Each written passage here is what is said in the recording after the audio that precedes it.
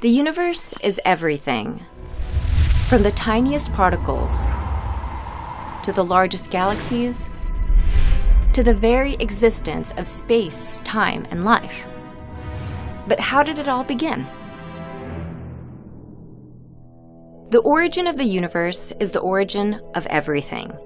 Multiple scientific theories, plus creation myths from around the world, have tried to explain its mysterious genesis. However, the most widely accepted explanation is the Big Bang Theory. The Big Bang Theory states that the universe began as a hot and infinitely dense point. Only a few millimeters wide, it was similar to a supercharged black hole. About 13.7 billion years ago, this tiny singularity violently exploded. And it is from this explosion, this bang, that all matter, energy, space, and time were created. What happened next were two major stages of the universe's evolution. Called the radiation and matter eras, they're defined by key events that helped shape the universe. First came the radiation era, named for the dominance of radiation right after the Big Bang. This era is made of smaller stages, called epochs, that occurred within the universe's first tens of thousands of years. The earliest is the Planck epoch. No matter existed in the universe at this time, only energy and the ancestor to the four forces of nature, the superforce.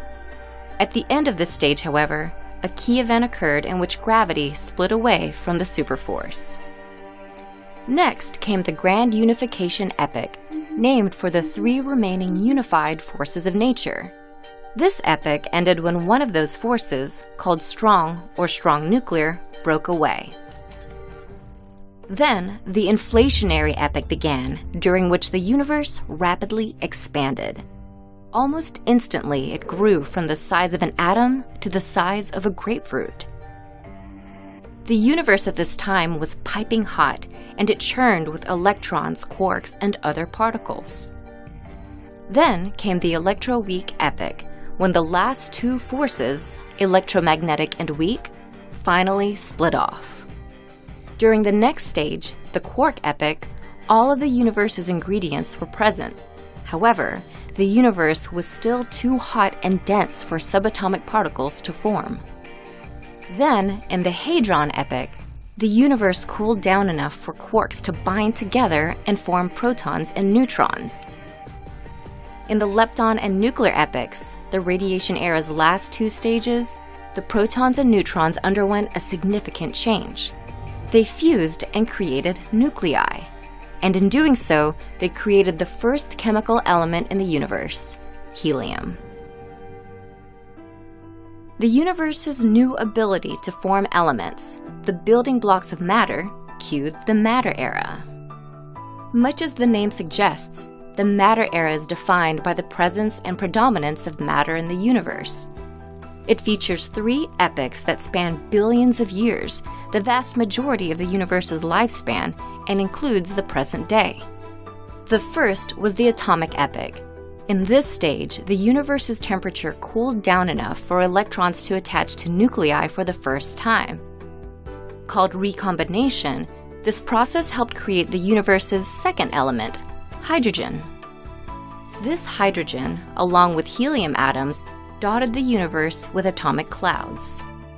Within the clouds, small pockets of gas may have had enough gravity to cause atoms to collect. These clusters of atoms, formed during the galactic epoch, became the seedlings of galaxies. Nestled inside those galaxies, stars began to form. And in doing so, they cued the latest and current stage of the universe's development, the stellar epoch. The formation of stars then caused a tremendous ripple effect and helped shape the universe as we know it. Heat within the stars caused the conversion of helium and hydrogen into almost all the remaining elements in the universe. In turn, those elements became the building blocks for planets, moons, life, everything we see today. This ecosystem of everything was only possible because of the many stages in the universe's development.